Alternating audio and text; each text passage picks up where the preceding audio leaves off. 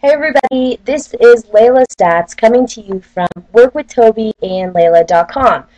I wanted to put together this video because this is a question that I get asked a lot about inserting a web form into your profile page. Now, if this is the first time that you have seen any trainings or any content from Toby and I, you're going to want to check out the link at the side there or in the description box if this is on YouTube. And really go through a lot of the valuable content that we have on our blog. So the first thing that you want to do is download the HTML profile box application. And it's just HTML profile box. So you look up HTML profile box, download the application, and it'll come up here. So the reason that I wanted to redo this is because Aweber has actually changed their web forms. And Toby and I weren't even aware of this. We had created all our web forms already, and it was actually Ken that brought it to our attention. He was trying to set up a web form from the training video in the MLM Link System Pro, and it's different now. So we thought we would do a new training video just to show you guys exactly what to do. So they've definitely revamped the web forms. They look awesome. My favorite one is this one right here. So you pick your theme, you download the theme, load the template, and you want to remember that in Facebook you're only going to have a very small amount of space. So normally if you're inserting these web forms into a blog or a website, we always suggest to put a phone number in. Now, but because of the limited space, you're really only going to have enough room to capture their name and their email. I've tried it a couple times and I couldn't make it fit. So you edit the header, learn the exact strategies that we use. Maybe I'll say Toby and I use to generate 50 to 100 leads every day. And I'm going to make this, I'm going to move this so I can see what it looks like. I'm going to make it a little bit smaller just because we're working with Facebook here and space is limited. I'm going to center it.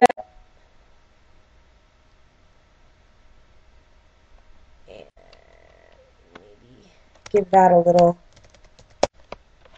bold here.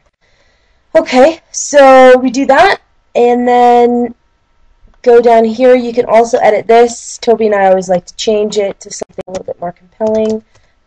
Free, instant access. Okay. Easy enough. So this looks like it will fit in the area that column on Facebook. So we save web form, and you can see there are a ton of different themes here. Looks like they've really gone over and above. You can also actually download your own image in the background, which Toby and I are going to be coming back to for sure, maybe getting a little fancier with the web forms on our blog. So I'm going to call this Facebook web form. And I always like to redirect them to my blog. But if you don't have a blog, you can definitely just keep it as a default, and it's just going to be a thank you page saying thanks for your information, and then they're going to get your autoresponder email. And guys, just a little tip here. You're going to want to go into your autoresponder email, especially the first one, and just personalize it. Save the form. So they really feel like they're connecting with you. Maybe include a link into your blog, whatever you want to do. But just personalize it a little bit. So you're going to go to I will install my form. And this is really important. You need to use the raw HTML version. For some reason, I can't get the JavaScript to work with Facebook. I don't know if it just doesn't like it. So you copy the whole thing, Control C, go in here, paste it into our HTML profile box, and hit update.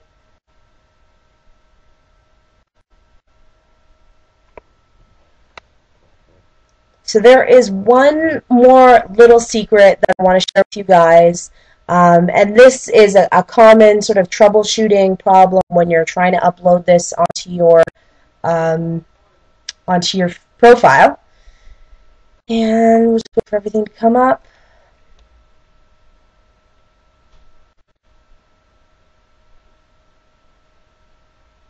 All of these people messaging me, slowing everything down.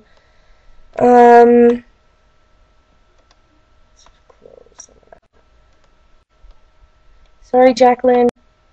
Just in the middle of something. Okay, I don't know if it worked. Let's try a refresh. My laptop has been getting angry at me lately. Okay. So let's hope that it's there.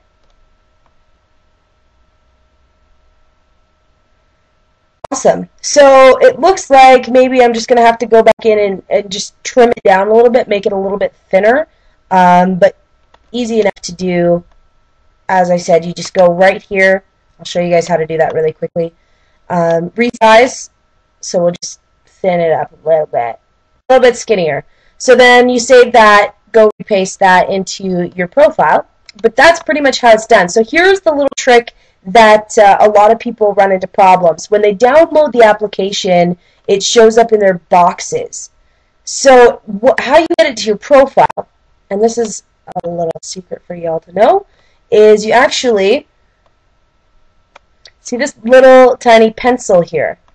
See how it says Move to Boxes tab? Well, when it's in your Boxes tab, it'll say Move to Profile Wall.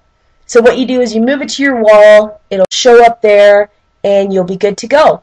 So hopefully this training helped you guys out and really showed you step by step how to insert a web form into your profile box. I can't wait to start playing with some of these web forms in Aweber. They look really awesome. And if you have any questions, of course, feel free to get in touch with either Toby or myself. You can find us on Facebook. This is me. Just give me a search, and I would be happy to help you out. So from Toby and Layla, thanks for watching, and we will see you on the inside.